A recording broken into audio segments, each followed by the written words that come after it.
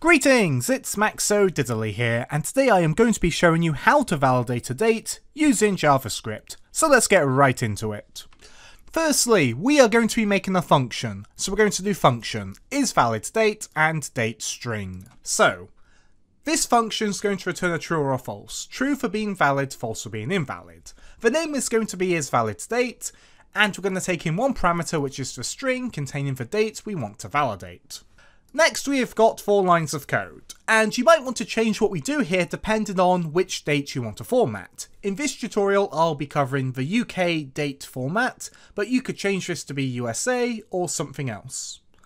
So basically, we've got var dateParts equals datestring.split, then by this delimiter. So in the UK, we're going to be doing day/month/year. So we're going to be using a slash to separate each part of the date, being the day, the month and the year.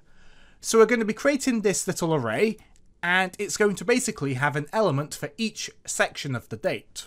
You could put a dash if you want to in front of everything. If so, you would change this to the minus sign, I believe. And then what we can do is we can do var day equals parseInt datePart0, var month equals parseInt dateParts1, and var year equals parseInt dateParts2. And you can customize this, like if you're in the USA, you would probably put, I believe, month, then day, then year. So month would be equal to the 0, day would be 1, and year would be 2. The next thing we're going to be doing is we're going to be making a date object. So we do var date equals new date, year, month, -1, and day. So this is the constructor method for our date object, and for this simple tutorial we're only going to pass in the year, the month and the day. This is not going to be in the order, by the way, that you want them to be in. This is where we worry about the order. Here we just put these into the function. So regardless of what format you're doing, it always is year, month, then day when you're making your date object.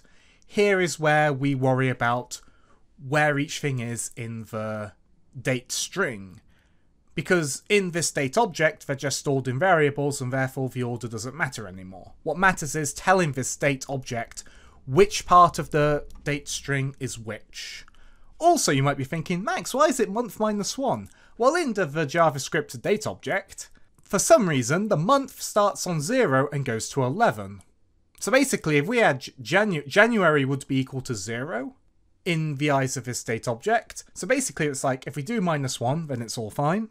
After that we have got a return statement. We're going to do return date.getFullYear triple equals year and date.getMonth triple equals month -1 and date.getDate equals day. This is going to be us doing our validation here. So basically we're going to be checking if the year is equal to what we inputted.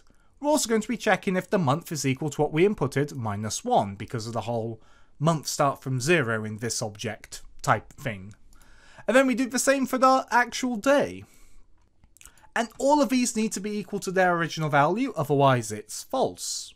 So above our function, we're going to do a bunch of console log statements. And basically we're going to be validating different test inputs, including cake. So what we do is, we're going to be doing console.log isValidDate to pass in a string representing our date, and that will print out if it's true or false. You can call the function wherever you want, but I'm going to be doing it in a console log to keep it simple. I am going to be calling a function called keepConsoleOpen at the end. I am also going to be adding the function at the bottom of my code here, so we can call it after we've printed out all our outputs. This function just keeps the console open if you're on node.js. You don't need this, but there's an IOpen for corner explaining it, and the code will be in the description below so you can copy and paste it if you're following along with the tutorial. With all that, let's hit play.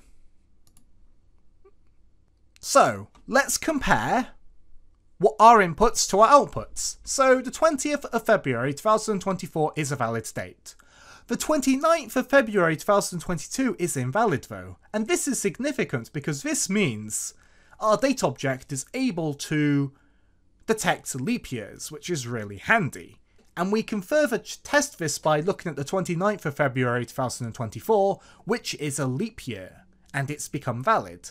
We then tried the 30th of February, which is invalid. We then tried the 15th of March, and then the 31st of December. We then tried the 31st of September, which only has 30 days, and obviously that's false, and cake is also false for reasons I probably don't need to go into. So anyway, thanks for watching, be sure to subscribe and like if you enjoyed, and leave a comment if you've got a request. Thanks for being a great audience.